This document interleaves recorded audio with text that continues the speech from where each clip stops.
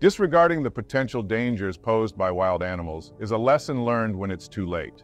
Chimpanzees, sharing a genetic profile that closely mirrors 98% of ours, may appear as adorable, furry counterparts to humans. However, it's crucial to understand that beneath their charming exterior, these creatures possess formidable strength. A lethal encounter with a chimpanzee, armed with the power equivalent to that of 5 men, can render you defenseless against the sheer brutality of this formidable beast. Please click the subscribe and like buttons. This is Horrific Animal Disasters.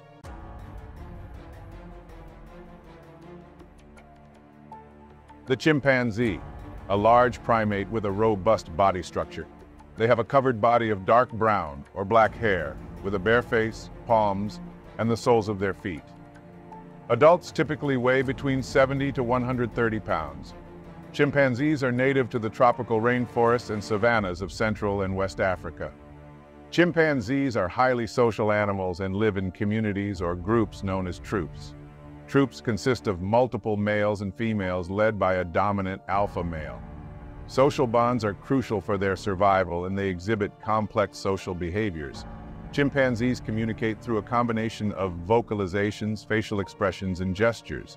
They use tools, such as sticks and rocks, for various purposes, including hunting and extracting insects or obtaining hard-to-reach food items, showcasing a high level of intelligence. Chimpanzee males exhibit arm strength approximately 5 times greater than that of a human male, and they possess formidable canine teeth. This creates a formidable and uncontrollable creature capable of inflicting significant harm. Their propensity for causing severe mutilation is evident, as they often target the face, hands, and feet during attacks. Attacks are frequently executed through cage bars, resulting in the biting off of fingers. Such incidents are more familiar to individuals unfamiliar with chimpanzees, but even renowned scientists and researchers are not immune, who have lost fingers. Wild chimpanzees, unaccustomed to human presence, typically exhibit fear rather than aggression. Attacks by truly wild chimps are rare.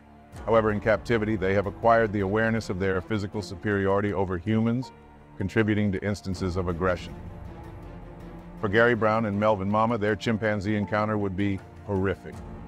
Deep within the Sierre Leone rainforest, a sprawling 100-acre sanctuary known as the Tacugama Chimpanzee Sanctuary harbored a sizable captive colony of chimpanzees, leading seemingly peaceful lives.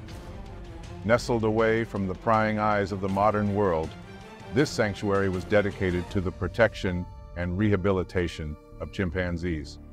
The Tacugama Chimpanzee Sanctuary, established in the early 1990s, was a haven for these intelligent creatures that had suffered the consequences of illegal pet trade and habitat destruction.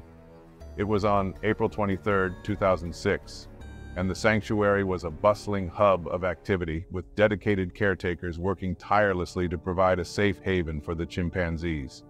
The air was thick with the sounds of the rainforest, the distant calls of exotic birds, and the occasional chatter of the sanctuary's residents. Bruno, a formidable 200-pound alpha male, ruled over the colony with an air of dominance. The title of alpha male denoted the highest-ranking male chimpanzee, a position earned through the ability to triumph in battles with other males in the wild.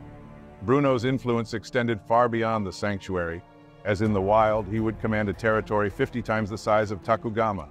Texan telecommunications engineer Gary Brown, relishing a day off at his hotel, found himself in the midst of a dream come true, working in Africa.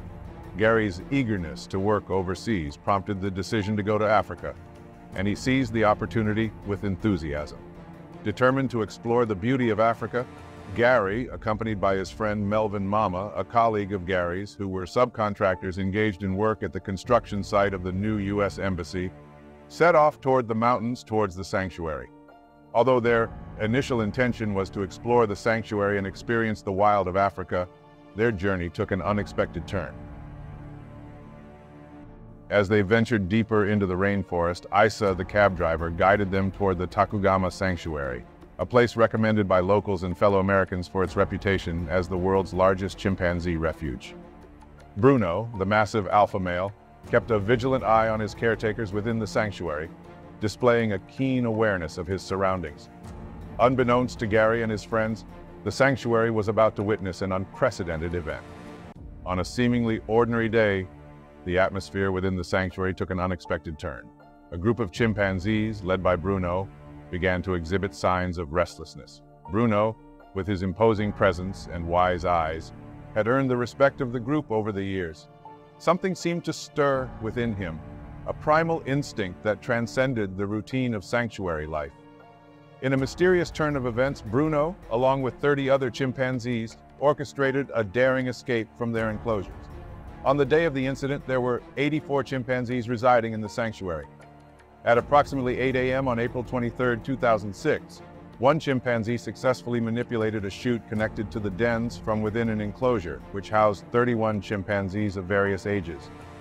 Showing unsettling intelligence, an adolescent male chimpanzee named Gido, around 9 years old, managed to open the slide using a combination of a stick and a stone, effectively dismantling the lock composed of timbers fitted in the grooves of the chute. The standard padlock, usually in place when the slide was closed, was missing, with the staff unable to locate it after the event. The staff access door of the den was left open for cleaning purposes. Seizing this opportunity, the chimpanzees exited through the door while the caregiver was away, attending to waste removal. The sounds of chaos echoed through the sanctuary as the chimpanzees moved with coordinated precision, exploiting weaknesses in the enclosure's design. The chimps headed towards the sanctuary's perimeter fence, exploring the jungle beyond. A taste of freedom for these captive creatures. Upon realizing that a significant number of chimpanzees, including some adult males, had escaped, several staff members promptly went to the nearby village to alert the public. Simultaneously, they reported the escape to the police. In response to the escalating situation, one staff member and a volunteer took precautions by securing themselves in the clinic quarantine area upon sighting the approaching chimpanzees.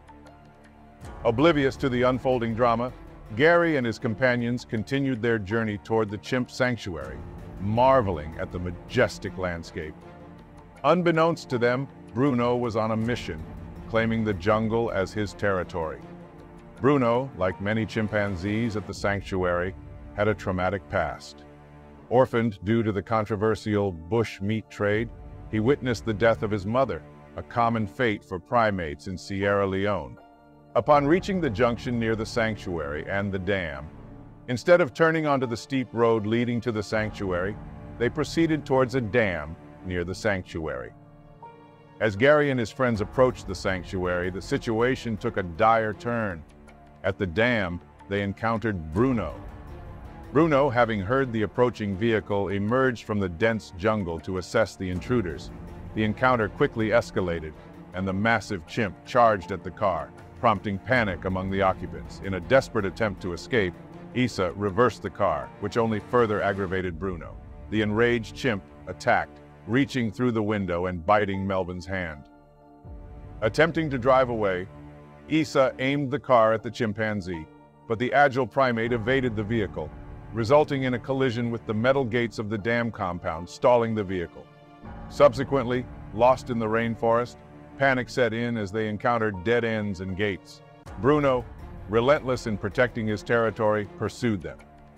Melvin exited the vehicle, and the chimpanzee bit his leg. Armed with a rock, Melvin retaliated, causing the chimpanzee to flee. But then Bruno returned. The situation spiraled out of control as they struggled to fend off the mighty chimp. Realizing that fleeing was not an option, Gary stood his ground, brandishing a tree branch as a makeshift weapon. With Bruno closing in, Gary, driven by adrenaline, fought back, using the tree branch to repel the chimp. The act of defiance and aggression startled Bruno, leading to a brief but intense struggle. Gary's determined stance, coupled with the forceful blows, convinced Bruno to retreat, but Issa was nowhere to be found after crashing the car. Melvin is badly wounded. His foot is completely mangled. He's bleeding to death. Gary attends to Melvin. He goes, "I'm going to die here." And I told him, "No, you're not. You die here, I die here with you. I'm not leaving you. He's my friend." Gary knows it's time to leave right now. I can hear chimpanzees everywhere. We were totally surrounded. We took off down the mountain. These chimps never jumped out, but he stayed in the jungle. I kept looking ahead. Finally, we made it out. We made it to the road, the main road, Gary recalled. More than an hour later, a passing truck picks them up and takes them to a nearby hospital. Melvin, however, suffered severe injuries, losing his foot and 3 fingers. By noon on the day of the incident, the entire town was aware of the situation. The American Embassy, the United Nations, and other non-governmental organizations circulated notices among their staff, advising them to avoid the sanctuary. An armed police special task force from the Operational Support Division arrived at the sanctuary shortly after the incident to investigate and bring the situation under control. Prior to approaching the sanctuary, the police fired a gun into the air 3 times to deter any loose chimpanzees on the premises. The officers successfully rescued the volunteer and staff member from the clinic where they had sought refuge.